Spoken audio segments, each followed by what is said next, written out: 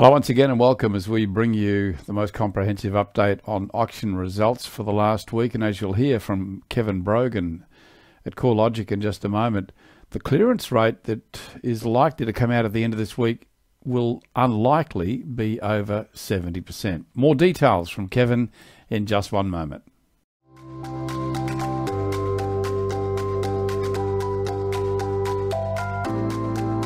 In today's market, great ideas alone simply aren't enough, but innovative execution can hand you a real competitive advantage. Nightlight is a cutting-edge illuminated signboard by Printforce that offers round-the-clock visibility and features that maximise advertising space, improving your exposure. Buyers can now see the full picture, day or night, with Nightlight's edge-to-edge illuminated surface, which utilises environmentally friendly, scratch-resistant technology. Now available in 6x4 and 8x4. Nightlight is as versatile as you need to be in today's market. Let your clients know you're working day and night for them, and then prove it with Nightlight.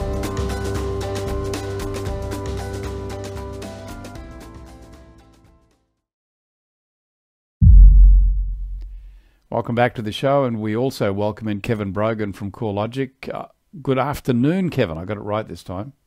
Hi, Kevin. How are you going? I'm very well, my friend. Now, at the top there, I just said that it's unlikely at the end of the week we're going to see a final clearance rate over 70%, but the initial clearance rate is 71.3%. Let's bring those figures up now. That's the weighted average for the nation. Yes, so that's the weighted average, Kevin, for the capital cities. And I think the last couple of weeks that has been impacted by the fact that first Melbourne had a very quiet week last week, and this week Sydney has got a reduced level of activity because of a public holiday in the NRL final. Yeah, well, of course, you'd have to say Melbourne, that clearance rate, 73.8%, 79% for Sydney. Even though there were reduced numbers in Sydney, it sort of indicates that the stock levels, while they're low, buyer demand is still pretty high. Yeah, look, it does. I mean, last week in Melbourne, with very restricted supply, we did see the clearance rate tick up a bit because of the lack of supply. Similar sort of issue in Sydney. I mean, we have seen, by way of context, significant buyer demand for the last couple of months. I think in Sydney, it's not quite the same as Melbourne last week. The public holiday and the NRL Grand Final didn't really interfere directly with Saturday being the main selling day. So we've seen a bit more activity out of Sydney this week, but still, I mean, there were 950 last week, so down to 316. So it's a significant fall, but still a reasonable amount of activity.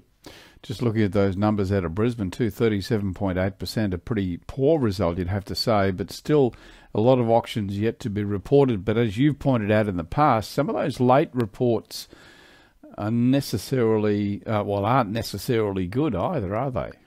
No, that's right. But I think what we've also seen this week is public holidays. So we've got Labor Day in New South Wales, ACT and South Australia, and I believe you have the Queen's birthday in Brisbane. So it's interesting on holiday weekends. Quite understandably, real estate agents don't want to hang around and talk to us after they've undertaken an auction. So we do face a challenge on holiday weekends in getting results in. So look, it might be a lack of participation because of the long weekend, but it's also quite difficult to get the results in. So one to watch for our update later in the week. Yeah, well, we'll certainly do that later in the week, and a little bit later in this show too. We're going to take you inside the top sales in all the cap cities, and I've got to say, we won't give away too much, but that property in Adelaide, the top sale in Adelaide, it's a standout. I don't think I've seen anything quite like that in a long time, so we'll take you to that one. I know you must be salivating just wanting to talk about that one, Kevin. It's a street I know well. Oh, yeah, and it's a beautiful property. But let's firstly take you to the Sydney sub-regions before we take you into the top sale in Sydney. Okay, walk us through this, Kevin. Yeah, so as we said in aggregate in Sydney, a relatively quiet weekend with only 300 or so auctions. The inner west is leading the pack at 91.7% clearance rate, but a relatively modest number of auctions there. The biggest weekend, the biggest auction weekend was North Sydney and Hornsby, and that got 83.8%, which is pretty solid. If you have a look at across the sub-regions, you'll see quite a few of them are up at or around that 80% mark. I mean, City and Inner South missing it by a hair's breadth at 79.3. So most of the regions actually performing pretty well, but you'll see a couple of regions there with insufficient activity to sort of generate a reliable outcome. Our top sale out of Sydney coming out of Queenscliff, and we'll just take you to our Just Click video. The internals of this property was sold by Clark and Hamill's Mike Dunn and Michael Clark, a 4-bedroom home. This is a Hampston-style home on the high side of the street. Believe it or not, well, I'm sure you will, ocean views from the main bedroom balcony and quite an easy walk to schools and beaches. Tell us about this property and Queenscliff, Kevin. Yeah, so Queenscliff, for people outside Sydney, may not be as well known as say, Manly, which is immediately to the south. And this area is located between Manly and Curl. It is extremely tightly held. We've mentioned before that the average length of home ownership is an indication as to how tightly held it is. And in Queenscliff, it's 17 years. This property did sell in 2014 for $2.45 million. So you can see that there was a bit of growth there, and the property was advertised with a guide price of $3.1 million. So you can see that the result there at $3.45 million is actually a really good result for this location. Yeah, it is indeed, and congratulations to Mike and Michael on achieving that sale. We'll take you to Melbourne now, the sub-regions there. Inner South, good result, 90%. Good number of auctions coming out of Northeast too, and a fairly good result at 71%. Oh, look, absolutely, and the sub-region we've been following quite closely as being the most successful has been the Outer East, and this week at 81.6%. That again is a really strong result. Further across in the other direction, over in the West, we see one of the busier regions, 101 results in the West, 60% clearance rate, so not quite so strong over there. Very good. Okay, our top sale out of Victoria comes out of Fitzroy North, 214 Park Street. $2,467,000 for this property. Colin Abbas and Rick Daniel from Nelson Alexander, 6-bedroom, 1-bathroom, 2-car. Been in the same family for about 40 years. Redevelopment potential here, of course, always subject to council approval. It was previously a childcare centre as part of its history, and also it dates right back because I believe in reading the description, Kevin, there was a 2-level former stable, and that's been converted into bedrooms. Yes, that's right, Kevin. Not sure whether this one's heritage listed. There's no mention of it. As you said, yes, there's a possibility for redevelopment here. I think this property, I say, benefits from what I might best describe as an unfortunate extension on the front side, which really does impact on the street appeal. But there may be something behind that lends to renovation rather than redevelopment. Yes, interesting history with this one too. Yeah. Oh, look, absolutely. I mean, the property was purchased, as you said, 40 odd years ago, 1979, for $63,000, and it does have an indication of a non-residential use in its past. Yes. But Fitzroy, so close into the city, really quite a large block here, 518 square meters. I mentioned again about how these areas are tightly held, 16-year average length of ownership for houses, very highly sought after. Lots of sort of old character dwellings in this location. Median price about $1.36 million. That's down almost 10% on 2018. But once again, I mean, this is an area which we see fairly solid and sustained growth. Yes. As an area that people do hold quite tightly once they get into it. Yeah, indeed. Top sale out of Queensland comes out of Brisbane, one of the blue chip suburbs at Coorparoo, 93 Cyrus Street, 1,870,000. Space Properties, Angus and Warren selling this 5-bedder. Prime hilltop location, as we do find a lot of these areas around Coorparoo too, facing directly toward the city. A feeling of being amongst the treetops, because very open feel, as you'll see from some of these photographs from our Just Click video. A clever use of space, allowing for a growing family. And I have to mention this, a great men's shed. Yes, indeed. I thought that might appeal to you. It did. It did. Look, this is also to give that sense of space. I mean, this backs on to the Sirius Street Park, but also is very close to the White Hill Reserve. It's a 794 square metre block, so really quite generous. And as you say, I mean, you feel like you're amongst the treetops. Very modern, open plan feel to the property, polished timber floorboards.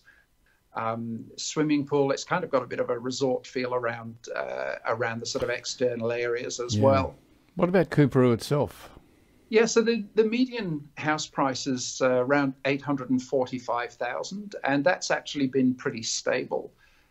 So over the last couple of years, there hasn't been a lot of capital growth, but nonetheless, it's one of those areas that's actually continued to perform quite well. And this obviously, with that median price being less than half the price that achieved for this is something which sticks out even in quite a high median value suburb. Stay with us. After this very short break, we'll take you to the ACT, South Australia, and that classic home. Can't wait to show you that one. And also across to WA as we take you around Australia, look at our top properties, and we do this with the compliments of CoreLogic. Kevin Brogan will rejoin me again in just one moment. Hi everyone, my name's Nick and I'm the Country Manager here at Beepo. We offer outsourcing services for real estate agencies that are looking to become significantly more productive and efficient. Let me give you a bit of a rundown about how our real estate team actually works. At Beepo, we have many positions to assist our clients in the real estate industry. These include sales assistants, trust account and marketing staff. We also have a couple of our most popular products, the Property Management Assistants and Rock End Property Assistants.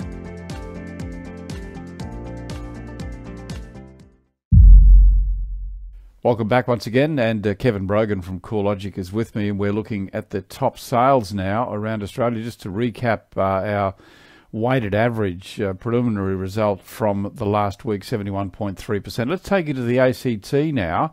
With our top sale there comes out of Dunlop, 40 Stump Jump Crescent, 661,000. LJ Hooker's Shane Hagen, selling this 4-bedder. North-facing property, well-maintained, ducted gas heating, which is what you'd like in ACT, and also air conditioning. Don't know a lot about Dunlop, Kevin. What can you tell me? Yeah, so the last few that we've looked at out of the ACT have actually been really quite central. Dunlop is out to the far northwest of Canberra, so it's a good 25 kilometres away from the Canberra city centre. But one thing it does have in common with other properties we've described from Canberra is it actually faces onto a reserve. It's surrounded by reserves. And again, has a very sort of open feel. This is a relatively modern style of property, a 157 square metre 4-bedroom property in cream brick, single story. The median house price in Dunlop is 577,000, so this is a little just above a touch that. Above that, yeah. But this is, as you might expect, a suburb where there's probably a greater degree of homogeneity across the housing stock. That's a nice word, homogeneity, or homogeneity, whatever. Good on you, well done. introducing new words. And let's take you to South Australia now. This is the property I really wanted to show. I reckon this is, hats off to this one, top property of the week, I think. North Adelaide, $1,650,000 for the property at 173 Jeffcote Street. Smallcombe Real Estates, Robin Coles and Mark Mittiger, 9 bedrooms, 7 bathrooms. Wow, have a look at this. Beautifully restored freestone villa, circa 1890, I would think, Kevin. Self-contained studio, 3.8 metre ceilings, polished floors, marble fireplaces. And I counted 6 fireplaces in there, Kevin. Yes, absolutely. So you're right. I mean, the thing that's struck me about this, you just mentioned 3.8 metre ceilings. That's huge. Jeffcote Street is now actually one of the main arterial roads down through North Adelaide into Adelaide. But it was, it has become that because it was a very grand street with houses just like this running up and down on either side. So in a previous role, I valued a number of these up and down Jeffcote Street. They are, again, really quite tightly held, and we've seen quite a significant increase in the median sale price in North Adelaide.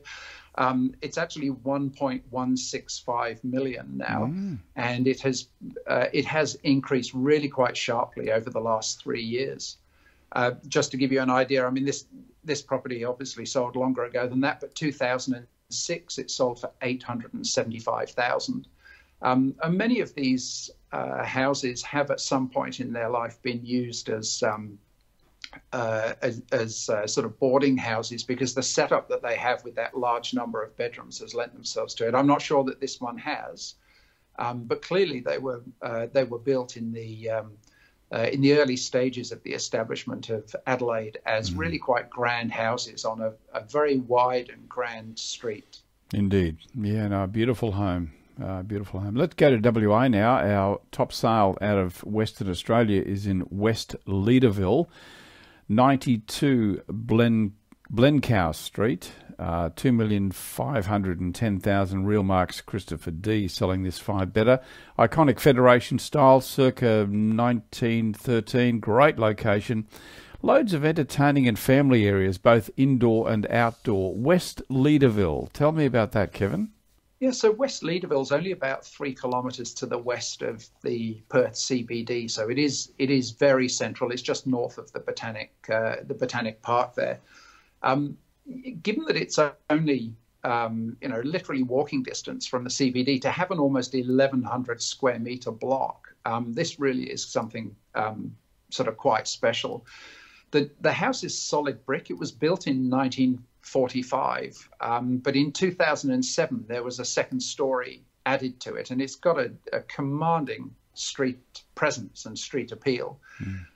Polished timber floors and lots of ornate ceiling cornices and architraves around, give this a really good, solid quality feel. You mentioned the outdoor entertaining centre. I mean, if you have a look at that, that is an absolutely stunning facility for this property. The median price in West Leederville, $1.1 million, and that has come down about 8% since last year. And as we've discussed before, the Perth market generally has been experiencing some really quite soft conditions for a number of years now. Okay, well, just before we go, we'll just recap for you the preliminary clearance rates from CoreLogic showing Sydney 79.8%, Melbourne 73.8%, Brisbane 37.3%, Adelaide 50 right on, and in Perth 62.5%, Canberra 73.9%, giving us a weighted average of 71.3%. Now, Kevin Brogan will be back on Friday with the final numbers from all of those areas. Kevin, you're tipping that we'll just go a touch under 70% final clearance rate? Yes, look, I think it's likely it will come down because although the Sydney clearance rate is the highest, it is over a smaller number of auctions, so its influence will be less than usual. and we'll see those weaker results from the combined smaller capitals coming into play. So, yep, I think it'll edge under 70. Very good. Kevin Brogan from CoreLogic will rejoin me on Friday. We'll look at the final numbers. Kevin, thanks very much for your time. Have a great weekend. Oh, sorry, have a great week for what's left of it. And I'll talk to you soon. No worries. Thanks a lot, Kevin.